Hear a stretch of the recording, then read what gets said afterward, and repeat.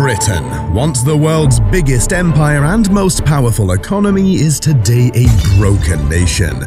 For decades, wages have fallen, social standards have declined, and the cost of living has pushed hundreds of thousands into poverty and even homelessness. Economic and political turmoil, social tensions, and rising inequality have created the perfect storm for instability, bringing an already wounded nation to its knees. And this crisis is not only a threat to Britain, but also to Europe and the global economy. Welcome to Living History. In the 19th century, Britain had a vast empire of unchallenged financial, military, and diplomatic power. It had colonized around a quarter of the world and had grown into the world's largest and most influential economy.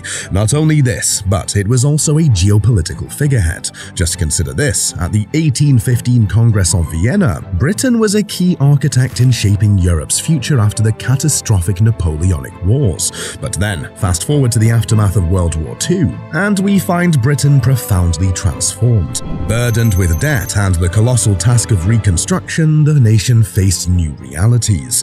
Decolonization, economic challenges, and geopolitical shifts marked the end of Britain's era of unchallenged supremacy, and the consequences are still with us till this day.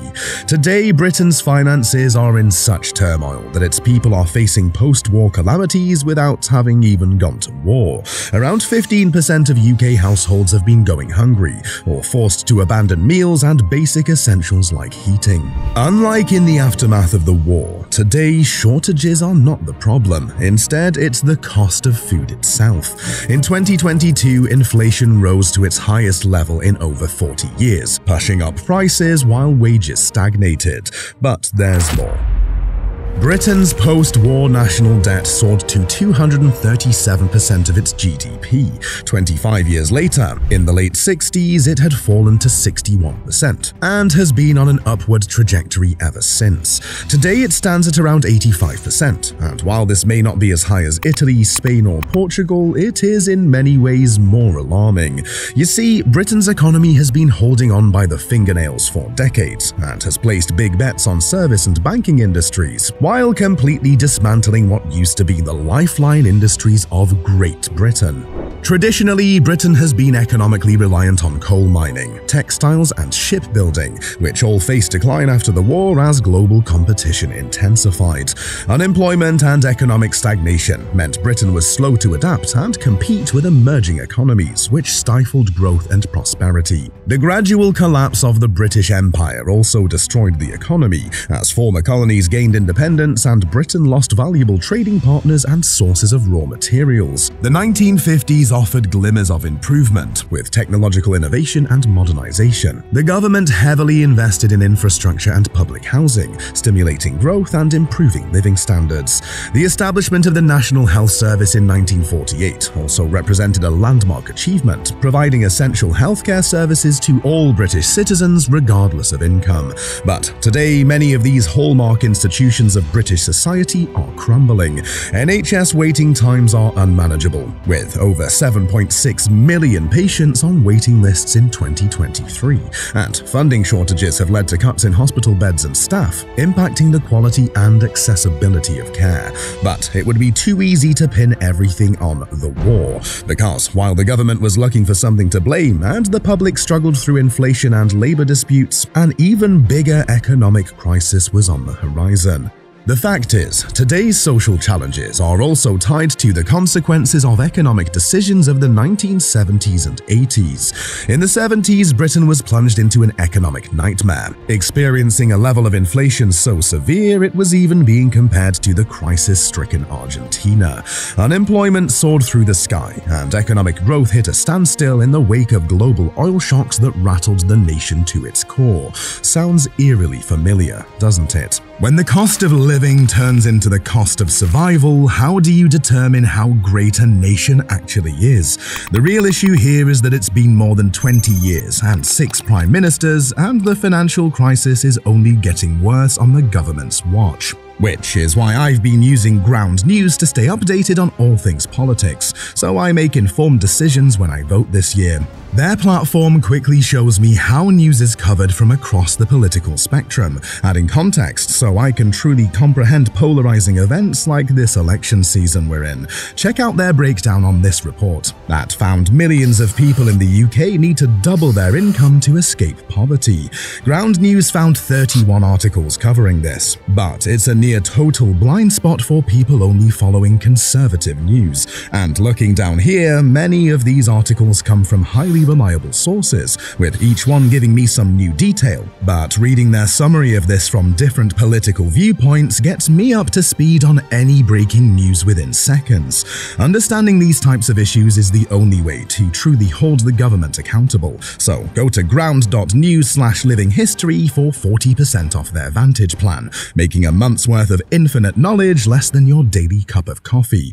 Thank you, Ground News, for sponsoring this video. But now, back to Britain in the 70s. You see, just as Russia's invasion of Ukraine damaged global oil supplies in our times, so prices dramatically increased in the 1970s in response to OPEC's embargoes imposed by Arab countries on Western nations, supporting Israel during the Yom Kippur War. Isn't it scary how eerily reminiscent our present times are? Then as now, Britain was heavily reliant on imported oil for energy, infrastructure and transportation, and the sudden surge in prices also led to soaring inflation. Things were bad. Really bad. In fact, in a humiliating admission of failure, Britain was forced to seek a bailout from the International Monetary Fund, IMF, in 1976, highlighting the Wilson government's ineffective management.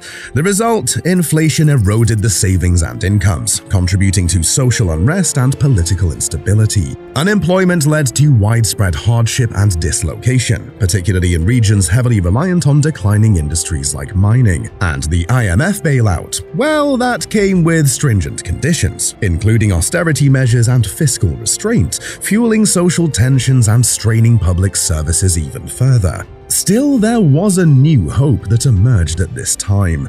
As Britain's colonial empire waned, its entry into the European Economic Community in 1973 offered vital economic resurgence. Over the next 40 years, the results would be dramatic. Over half of the UK's imports, along with 2% of its GDP, 48% of its foreign direct investment, and more than 3.5 million jobs, had become deeply intertwined with its EU membership. This stark transformation secured an economic safety net that Britain once held in its long-gone empire. But membership could not save Britain from itself. Which, of course, brings us to the Iron Lady.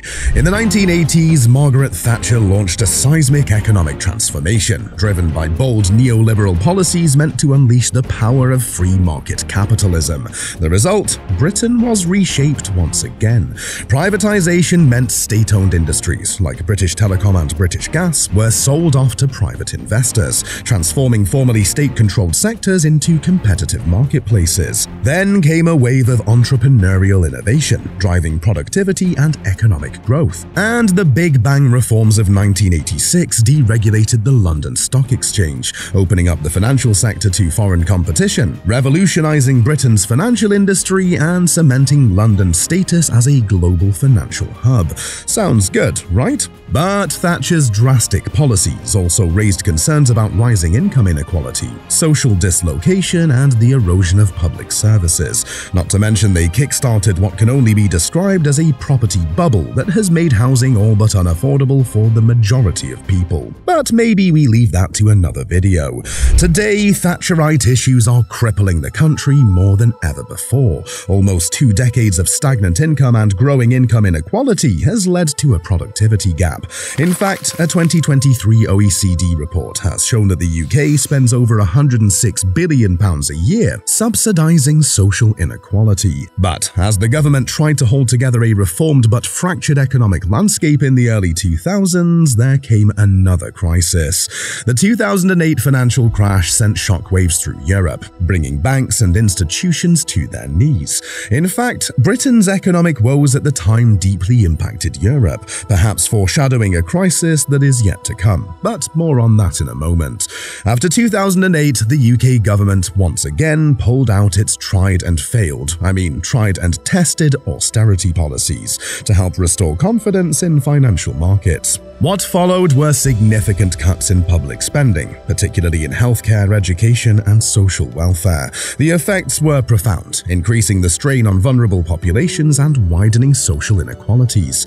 In fact, long-term effects have shown the average wage in 2023 was actually lower than in February 2008. And then, of course, came Brexit.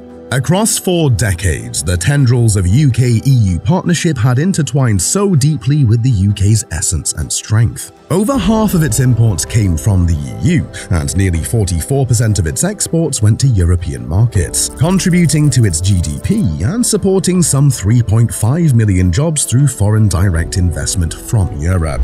No matter where you stand on the topic of Brexit, the decision to leave the EU in 2016 sparked a drastic economic fallout. The UK's economy has since contracted by an estimated £140 billion, and the job market has seen a loss of 1.8 million jobs, translating to a 4.8% drop. But I hear you thinking that this all sounds like a British problem, so why should Europe worry? Well, the devil's in the details, and the numbers tell a compelling story of how a severe economic downturn hitting the UK would create a tsunami wave heading for the entire European Union. You see, the UK and EU remain economically entwined. In 2022, Britain continued to export a hefty slice of its goods and services to the EU, while European investments in the UK stood strong. This lingering interdependence means any economic turbulence in the UK doesn't stop at the English Channel, it washes over into the EU.